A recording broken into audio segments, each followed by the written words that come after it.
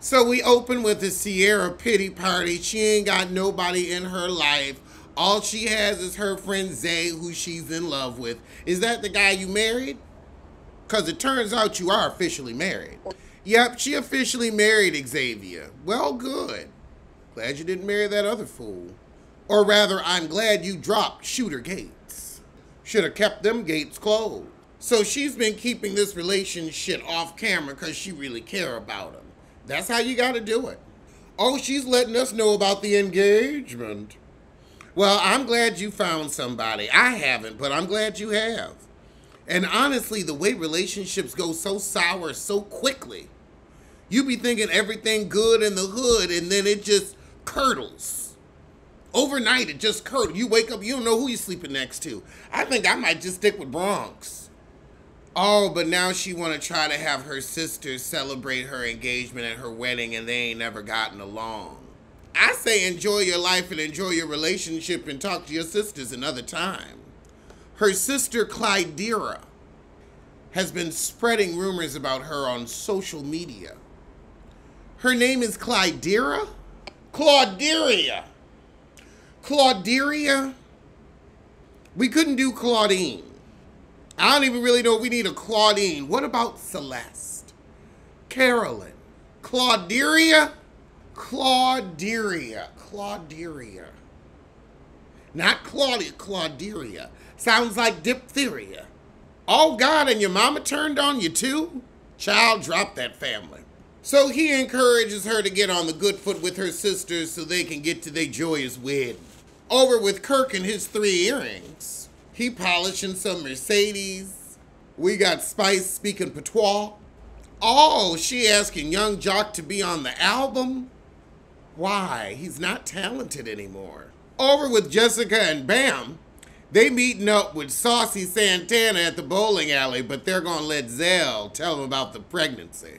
Somehow the subject of Ciara being engaged gets brought up again, but don't nobody really care.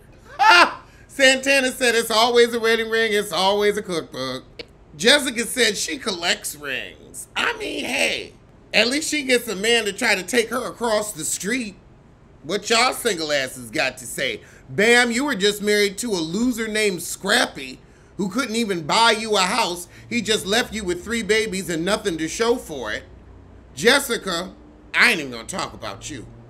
And Saucy Girl, you was out here getting pegged by Zeg. You were out here getting teabagged by a coffee pot. I mean, girl, you was with Zell and you said that was your man. You can act like you moved up and moved on, and I'm sorry, I'm seeing that little chef. Ain't nothing I want to cook up. Oh my God, Jessica White tells the news, you know Zell having a baby. I'm glad she spilled it, because otherwise this conversation would have bored the hell out of me. Like Saucy's music seems to be boring the listening public.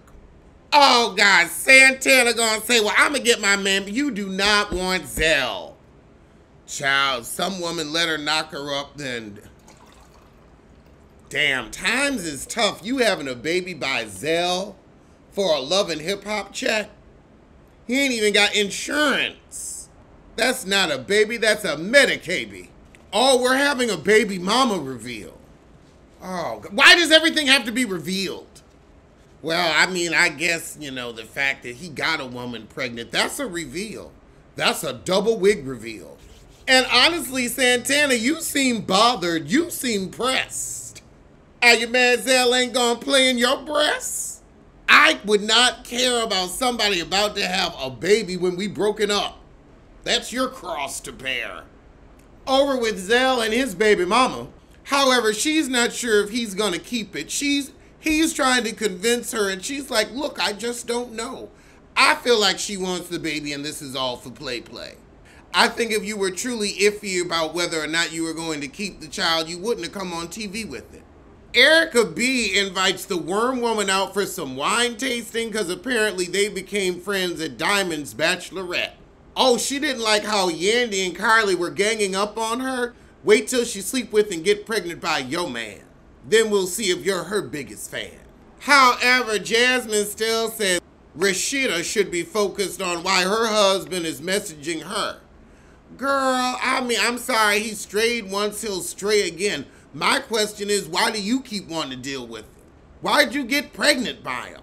You really want to keep a little piece of Kirk with you always, all days? Ugh. Oh, child, Kirk said he saw a future with her. I didn't see you having a future then, and I don't see you having a future now. Oh, Jesus, we scrolling all the way back to the conversations y'all had when you first got pregnant. And why are you the green? Jasmine, just because Kirk wants to keep cheating with you and is telling that his wife lies, you're still a home-wrecking hussy, a home-wrecking harlot, a home-wrecking harpy. You're still a feces. Oh, Kirk encouraged you to keep Cannon because he saw a future with you. I could see him being that stupid. She said, I don't owe Rashida a damn thing. An apology. So we gonna confront Kirk at the car show. That's their little plan. So Sierra's still upset that her mom and her sister attacked her on social media. So she have her mama over to her beauty supply. However, the mama said that it's not all Clauderia's fault. Sierra's starting shit online too. Posting her sister's nude. You not only had your sister's nude, but you posted it. That's as bad as marrying your step-grandfather in my book. Actually, that's worse. Sneaking your sister's snatch. So she realizes her mom siding with Clauderia was such a trigger because her mama wasn't there for her when she was growing up. But then we head to the studio with middle-aged Jock and Spice. What the hell is Jock saying? I'm a man just like you, except you're a woman? Oh, God. Spice, I don't care what's going on with Jock, and neither does the audience. He's worried he gonna lose his wife because she want a baby and he has too many already. Zell meets up with Saucy Santana, and Saucy's like, now he said he want to be with me, not pussy. But I guess we gonna hear what he got to say. Santana said, I can't relate to Zell being bisexual. This feels desperate. Oh, I've been through your phone. It's no coochie, it's no titties. It's dick, ass, and me. Oh, God, now Zell don't appreciate what Santana's saying about his sexuality. This is your man. He said, I asked your friends if you bisexual, and they laugh. I remember one of my friends here, I was hanging out with one of the mutuals, and one of the mutuals said, I thought you were with so-and-so. We've never seen him with a woman. And then he just brought you around the group, so we just figured. I was like, no, I'm not with them, but I was like, yeah, I guess I ain't really seen him with no woman. And he said, I've been through your phone and I haven't seen no coochie, no titty. Girl, that don't sound bisexual to me. I don't think it's about being jealous. I don't think he's jealous at all. I think he doesn't believe in your bisexuality. It doesn't mean it doesn't exist. It's just a hard pill for us to swallow.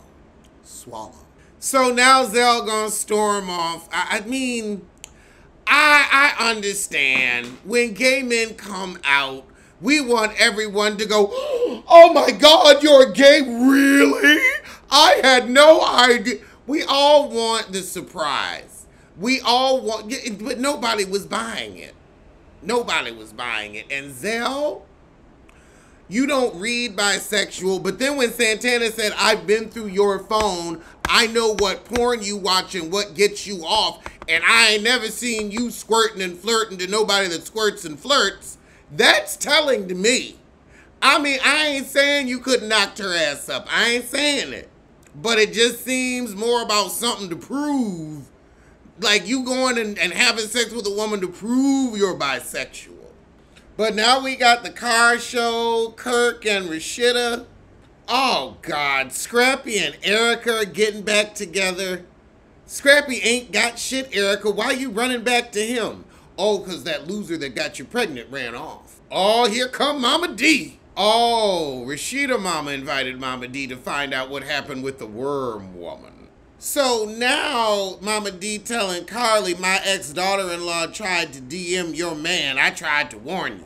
And now here comes the worm woman with receipts. Oh, God. So the worm woman's like, I don't owe her anything. I'm not going to do anything. I was invited. However, Carly gets to flapping her pigeon-ass wings and says, well, give me your phone. I'll take her the receipt. Oh, and we get the evidence, such and such amount, if we hunch.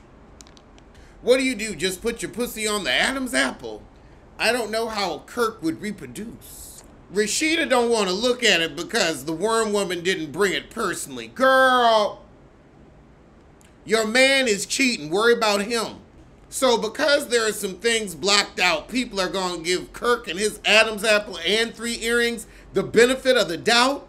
Fuck his cheating ass. Oh, and Krishna looks at his phone to compare notes, and it looks like he cheated. Well, that was the shit. I'ma see you soon for House Heifers of Dubai.